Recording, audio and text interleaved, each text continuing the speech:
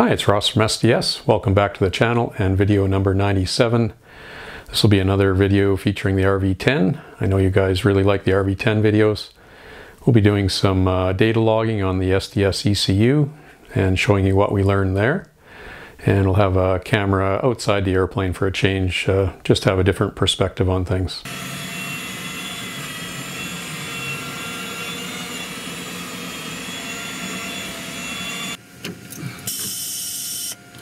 Clear.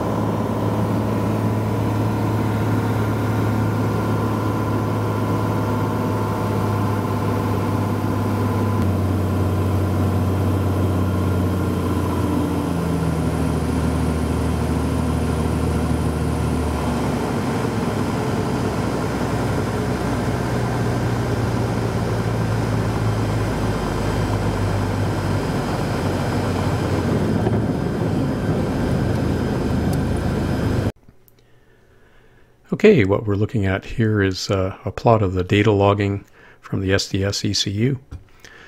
And if you're not familiar with it here, I'll just show you a few things. So we've got various lines here. The red one is RPM. Green is air-fuel ratio. Manifold pressure in white. Ignition timing in light blue. And injector duty cycle in purple, that's here. So we've got RPM over here on the left side, and on the right side here we've got air-fuel ratio. And when I move the cursor here, I can bring it up against any line here, and we can see the values change here. So when I bring the cursor anywhere on the graph here, you can see the RPM, manifold pressure, air-fuel ratio, knock activity, ignition timing, throttle position, air temperature, and duty cycle. So you'll see just below the cursor here, I've just got it here on the injector duty cycle. We can see how that changes. And if I bring it up to say the white line here, which is manifold pressure, you can see the lower left here how the manifold pressure changes down here. So by moving the cursor over any of these lines, we can see exactly what the reading was on each of the parameters. So normally the injector duty cycle here will follow what the manifold pressure does at a given RPM. And so when we see a reduction here in manifold pressure, you'll also see the injector duty cycle step down. However, it should be pretty smooth, and you'll see this kind of follows here. What we did get coming into the pattern here as we throttled back, got quite a rough running condition momentarily. And when we looked at the data log later, we could see this area right here. You can see how the injector duty cycle was hammering up and down here very rapidly. And the air-fuel ratio here spiked very lean at the same time. This is unusual. Normally you'd see the injector duty cycle do this sort of thing and follow what the manifold pressure was doing. You can see how that's working here. So we saw that here and also here. So when we zoom in and put the cursor on this area here, we see the manifold pressure down here. We're seeing some variations right at the 11.1 to 10.69 area. So later on we looked in the values chart downloaded from the ECU, and we saw that there was a stray value in one of the ECUs that didn't make sense. Here we have the values from the primary ECU, and these are the manifold pressure fuel values here. And you'll see that the values increase in a fairly linear fashion here as manifold pressure increases. However, right here at 10.7 inches, we have a stray value. This should have been around 49 or 50, just like these ones here. However, it drops by approximately 20 rather suddenly. And so that made the engine very lean right there, which is exactly what we were seeing in the data logs. So as the manifold pressure fluctuated between, say, 11.1 and 10.7, as we saw, the air-fuel ratio is changing massively here, something close to 70% probably. And that's why the engine ran rough. So we found that by looking at the data logs. So let's change this value back to about 50 where it should be, and problem solved. The engine's nice and smooth now when he throttles back. So we'll look at a more interesting area of the graph here. And this is pulling out onto the runway and commencing the takeoff. So we'll see the injector duty cycle is quite low here. And as we increase the manifold pressure, which is the white line here, we can see the injector duty cycle climbs, the RPM climbs, and the air-fuel ratio goes from what was probably invalid readings here up to getting about 13 to 1 air-fuel ratio here. And you'll see here the ignition timing goes to about 24. So as I move the cursor, we can watch all these parameters change down here. So all things should make logical sense here. We open the throttle, the manifold pressure goes up, the injector duty cycle goes up, the RPM goes up, the ignition timing goes to what it should be at wide open throttle, which is 24 degrees here. So that's how things should look. If we see any weird anomalies, we want to take a look at those areas there. So you can see anywhere there's a bump in the injector duty cycle here, We also see that there's a bump in the RPM, which corresponds to more fuel. As RPM changes, the ignition timing may change. That makes sense.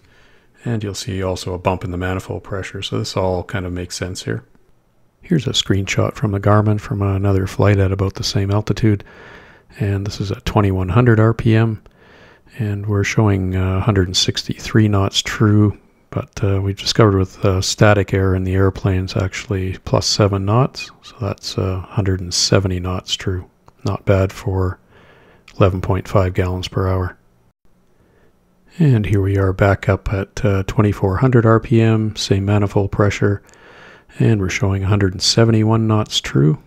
Plus 7 knots, that's 178 on 12.5 gallons an hour. Again, not too bad for a 4-place airplane. That's it for this one. Sorry about the audio problems. We'll hopefully have those looked next time. Thanks very much for watching. See you next time.